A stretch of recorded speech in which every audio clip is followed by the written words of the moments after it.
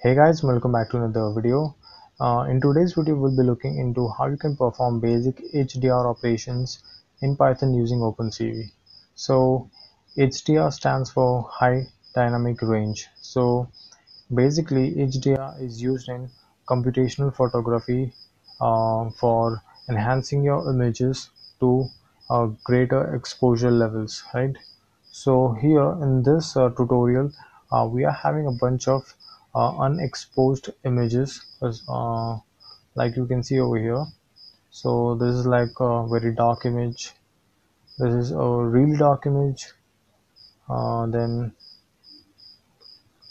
this is a bit of overexposed, and this is like really overexposed. So a bunch of improper images, and we'll use this images to uh, produce a decent image using OpenCV. So basically, this is the entire code for it. Over here, there are multiple algorithms for multiple range of images. For example, there are multiple or people who have contributed to this. For example, over here we are looking into Reinhardt's method, Menturk's method, and uh, Drag Drago's method, right? So a bunch of algorithms with some basic tuning with the images, with the same concept of taking a bunch of images and producing a better image. So over here we'll be looking into each one of these closely. So this is the code for it. Basic prerequisite is OpenCV and Python. So you should be familiar with the basics of OpenCV, how things work with it, and yep, and also NumPy. So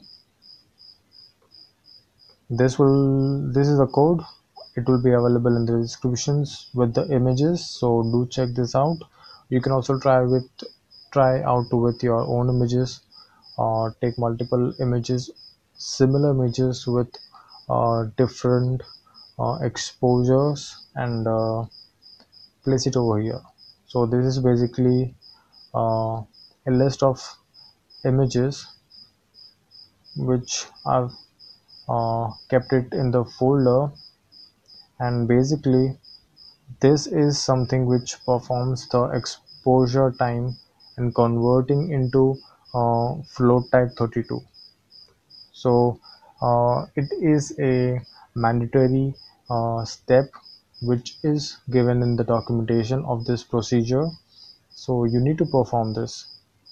This is for saving the file and converting those unexposed images into a decent single file, which I'll show you in a minute. And this is the function which will run the algorithms or the functions which will produce a good image, right? And CRF, sorry.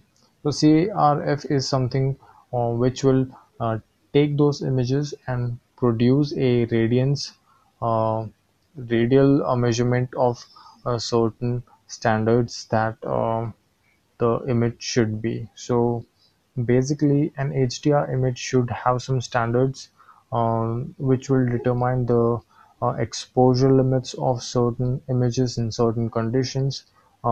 This basically will determine that, and this is one of those algorithms, that is a Drago's algorithm. We'll be looking into that first. So let's run this. So as you can see, we have over here 4 images. All of them are in a bad condition. You can't just post it anywhere. But with this specific algorithm, that is Drago's algorithm, we'll see a better image, right? So let's run this file.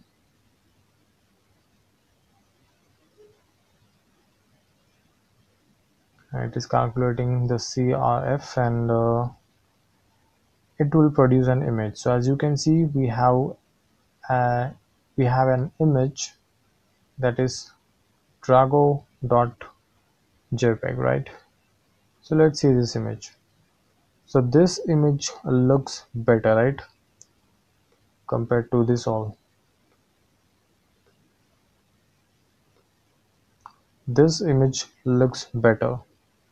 This is due to that algorithm. Now let's delete this and let's try out another algorithm. So let's try Reinhardt's method or the approach he uses.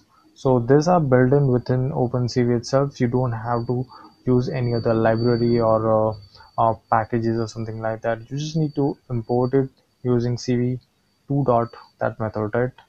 I'll put the official documentation of this in the video description. Do check that out, and let's run this file. So going to the similar procedure, and at last it will create an image. So as you can see, Reinhardt's.jpg. So it is a pretty dark image compared to the Drago's algorithm, but it looks decent. Not overexposed, not underexposed, right? So it looks decent, right? So all these algorithms have their own intensity of radial measurements. So based on that intensity, it will produce an output which differs from the previous one, right? Now let's uncomment this and run the Mentux algorithm. The names are pretty awkward to pronounce. Similarly, going through that same procedure, let's see what we have over here.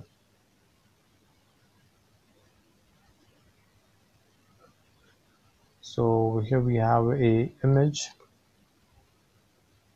and this is a pretty soft image, right? A dark contrasty image.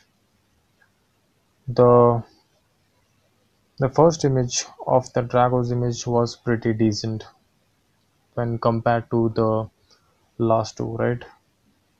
Now let's delete this image and uncomment this all, and let's compare the output of the three algorithms used over here.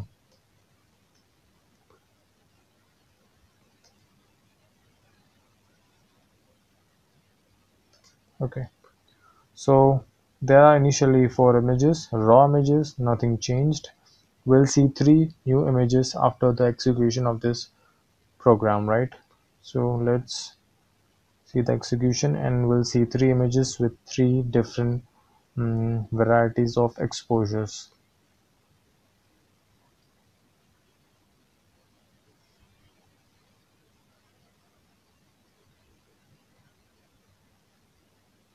So here we have Drago, we have Reinhardt's, and the last one is Mentiox. So we have three new images when we have performed that, and let's see what are those outputs. This is Drago's. This looks the best out of the rest two. This is Mentiox, and this is Reinhardt's. So Drago algorithm is pretty good in producing images. So if you are trying to use some HDR functionality in some of your applications, use the Drago's algorithm. It is pretty decent, and you will get some good output. So this is the Drago's algorithm. I prefer that, and if you want to use the different Reinhardt's or Mentiox, it's up to you. And yeah, this was it. Let's delete this, and this is the code for it, guys. If you have any questions or queries or any concerns regarding this code or documentation of it, you can comment down below. And instead of using these images, you can use your own images with different exposure levels and see out what is the output of that, right? You'll get a better understanding when you use it with your own images, right? This is also a good example for uh, understanding the approach of HDR using OpenCV, but try it out with your own images too, right? But it should be a similar image with different exposure levels, right? So guys, this was it for this video. If you have any questions, do comment down below. Okay, so the documentation will be provided in the description. It has an official documentation.